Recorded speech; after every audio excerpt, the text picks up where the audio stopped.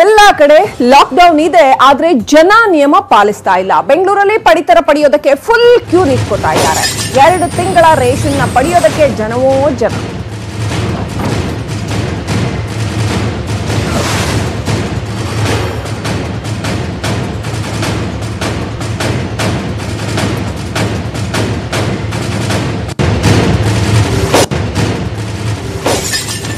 ಸಿಕ್ಕಾಪಟ್ಟೆ ಜನ ರೇಷನ್ ತಗೊಳ್ಳೋದಕ್ಕೆ ಅಂತ ಕೆಲವು ಕಡೆ ಸ್ವಲ್ಪ ಮಟ್ಟಿಗಾದ್ರೂ ಫಿಸಿಕಲ್ ಡಿಸ್ಟೆನ್ಸ್ ಮೇಂಟೈನ್ ಮಾಡ್ತಾ ಇದ್ದಾರೆ. ಇನ್ನು ಹಲವು ಕಡೆ ಜನ ಮುಗಿ ಬೀಳ್ತಾ ಇದ್ದಾರೆ, ಹತ್ರ ಕ್ಯೂ ನಿಂತ್ಕೋತಾ ಇದ್ದಾರೆ, ಯಾವುದೇ ನಿಯಮ ಪಾಲಿಸ್ತಾ ಇಲ್ಲ. ಕೆಪಿ ಅಗ್ರಹಾರದಲ್ಲಿರ್ತಕ್ಕಂಥ ಸಾಮಾಜಿಕ ಪಡಿತರ ಅಂಗಡಿನಲ್ಲಿ ಸಾಮಾಜಿಕ ಅಂತರ ಕಾಯ್ದುಕೊಳ್ಳದೆ ಜನ ಒತ್ತೊತ್ತಾಗಿ ನಿಂತ್ಕೊಂಡಿದ್ದಾರೆ. ಎಷ್ಟೇ ಜಾಗೃತಿ ಮೂಡಿಸಿದ್ರು ಕೂಡ ಪ್ರಯೋಜನ ಇಲ್ಲ ಅನ್ನೋ ಹಾಗಾಗಿದೆ.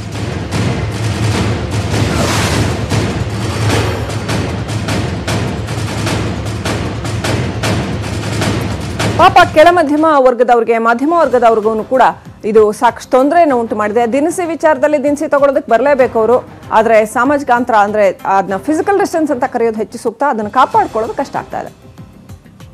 ಸೊ ಹಾಗಿದೆ ಸಿಚುವೇಶನ್. ಪಡಿತರ ಪಡೆಯೋದಕ್ಕೆ ಜನರ ಪಾಡು ಯಾವ ರೀತಿನಲ್ಲಿದೆ, ನಮ್ಮ ಪ್ರತಿನಿಧಿ ಶರಣು ಹಂಪಿ ವಾಕ್ ಥ್ರೂ ಮಾಡಿದ್ದಾರೆ, ನೋಡೋಣ ಬನ್ನಿ. ಕೋವಿಡ್-19 ಕೊರೋನಾ ವೈರಸ್ ಭೀತಿ ಹಿನ್ನೆಲೆ ಇಡೀ ದೇಶವೇ ಲಾಕ್ಡೌನ್ ಆಗಿದೆ. ಆದರೆ ಬಡ ಜನರ ಪರಿಸ್ಥಿತಿ ಮಾತ್ರ ಬಹಳ ಕಷ್ಟದಲ್ಲಿದೆ. ಅದರಲ್ಲೂ ಕೂಡ ಪಡಿತರ ಚೀಟಿಯಲ್ಲಿ ಏನು ಅಕ್ಕಿ ಏನು ಕೊಡ್ತಾ ಇದ್ದಾರೆ, ದವಸ ಧಾನ್ಯಗಳನ್ನು, ಅಲ್ಲಿ ಈಗ ಜನರ ಕ್ಯೂ ನಾವು ನೋಡ್ಬೋದು. ನಾವೀಗ ವಿಜಯನಗರ ಕ್ಷೇತ್ರದಲ್ಲಿರುವಂಥ KP ಅಗ್ರಹಾರದಲ್ಲಿದ್ದೇವೆ. KP ಅಗ್ರಹಾರದಲ್ಲಿರುವಂಥ 122ನೇ ವಾರ್ಡ್ ಇದು. ಈ ವಾರ್ಡ್ನಲ್ಲಿ ಪಡಿತರ ಪಡೆಯೋಕ್ಕೆ ಕ್ಯಾಮ್ರಾ ನೋಡಿದ ಕೂಡಲೇ ಸಾಮಾಜಿಕ ಅಂತರವನ್ನು ಕಾಯ್ದುಕೊಳ್ತಾ ಇದ್ದಾರೆ. ಈ ಸಾಮಾಜಿಕ ಅಂತರವನ್ನು ಮೊದಲಿಂದನೂ ಕೂಡ ಯಾವಾಗ ಬಂದಿದ್ರು ಆಗಿಂದನೂ ಕೂಡ ಕಾಯ್ದುಕೊಂಡ್ರೆ ಏನು ತೊಂದರೆ ಆಗೋದಿಲ್ಲ. ಬರೀ ಕ್ಯಾಮ್ರಾಗೆ ಮಾತ್ರ ನೋಡಿ ಸಾಮಾಜಿಕ ಅಂತರವನ್ನು ಕಾಯ್ದುಕೊಳ್ಳೋದು ಅಷ್ಟು ಸರಿಯಲ್ಲ. ಅಕ್ಕಿ ದವಸ ಧಾನ್ಯ ಎಲ್ಲಿ ಕೊಡ್ತಾರೆ ಅಲ್ಲಿ ಇದೇ ರೀತಿಯಂಥ ಸಿಚುವೇಶನ್ ಇದೆ. 2 ಕ್ಯೂ ಅನ್ನು ಮಾಡಿದ್ದಾರೆ. ಎಡಕ್ಕೆ ಒಂದು ಕ್ಯೂ ಕಾಣಿಸ್ತದೆ, ಇನ್ನು ಬಲಕ್ಕೆ ಕೂಡ ಕ್ಯೂ ಇದೆ. ಇಲ್ಲಿ ಸಾಮಾಜಿಕ ಅಂತರ ಹೆಚ್ಚು ಕಾಣಿಸ್ತಾ ಇದೆ. ಜನರೆಲ್ಲರೂ ಕೂಡ ತಮ್ಮ ಸರತಿ ಸಾಲಿನಲ್ಲಿ ನಿಂತ್ಕೊಂಡು ಸಾಮಾಜಿಕ ಅಂತರವನ್ನು ಕಾಯ್ದುಕೊಂಡು ಇಲ್ಲಿ ಏನಾದರೂ ತೊಂದರೆ ಇದೆಯಾ ಇಲ್ಲ ಅನ್ನೋದನ್ನು ಕೂಡ ನೋಡಿ ದವಸ ಧಾನ್ಯಗಳನ್ನೆಲ್ಲವನ್ನು ಕೂಡ ತೆಗೆದುಕೊಳ್ತಾ ಇದ್ದಾರೆ. KP ಅಗ್ರಹಾರದಲ್ಲಿರೋದು ಮಾಗಡಿ ರಸ್ತೆಯಲ್ಲಿರುವಂಥ ಇದು ವಿಜಯನಗರ ಕ್ಷೇತ್ರದಲ್ಲಿರುವಂಥ ಈ ಪಡಿತರ ದವಸ ಧಾನ್ಯಗಳನ್ನೆಲ್ಲವನ್ನು ಕೂಡ ಕೊಡ್ತಾ ಇದ್ದಾರೆ. ಬನ್ನಿ ಇಲ್ಲಿರುವಂಥ ಪಡಿತರ ವಿತರಕರನ್ನ ಮಾತಾಡ್ಸೋಣ, ಅವರು ಏನು ಹೇಳ್ತಾರೆ ಅಂತೇಳಿ. ಸರ್, ಈಗ ಏನು ತೊಂದರೆ ಆಗ್ತಾ ಇದ್ದಾರೆ? ಈಗ ಕೆಲವರು ಆಧಾರ್ ಕಾರ್ಡ್ ಇದ್ದವರು ಬರ್ತಾರೆ, ನಮಗೆ ಅಕ್ಕಿ ಕೊಡಿ ಅಂತಾರೆ, ಅವ ಏನು ಹೇಳ್ತಿರ್ರಿ?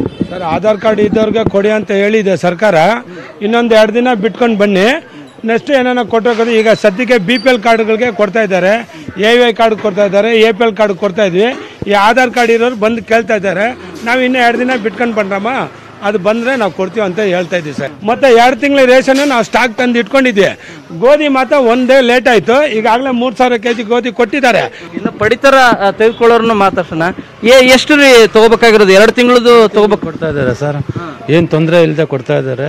ಎಲ್ಲ ಸಾಮಾನ್ಯವಾಗಿ ಸಾಮಾನ್ಯ ಜನಗಳು ಎಲ್ಲ ಕರೆಕ್ಟಾಗಿ ಲೈನಲ್ಲಿ ಬಂದು ತಗೊಂಡು ಹೋಗ್ತಿದ್ದಾರೆ. ಏನು ತೊಂದರೆ ಏನಿಲ್ಲ, ನಮಗೂ ಸಿಗ್ತಾ ಇದೆ. ಈಗ ಅಲ್ರಿ, ಇನ್ನೂ ಒಂದು 15 ದಿನದವರೆಗೂ ಕೊಡ್ತಾರೆ. ಎಲ್ಲರೂ ಆಲ್ ಆಫ್ ಸಡನ್ ಬಂದ್ರೆ ಲಾಸ್ಟ್ ಕೊಡ್ತಾರೆ ಅಂತ ಹೇಳಿದ್ದಾರೆ. ಈ ತಿಂಗಳು ಎಲ್ಲರಿಗೂ ಅಷ್ಟರಲ್ಲಿ ಕ್ಲಿಯರ್ ಮಾಡ್ತಾರೆ ಅಂತ ಹೇಳಿದ್ದಾರೆ.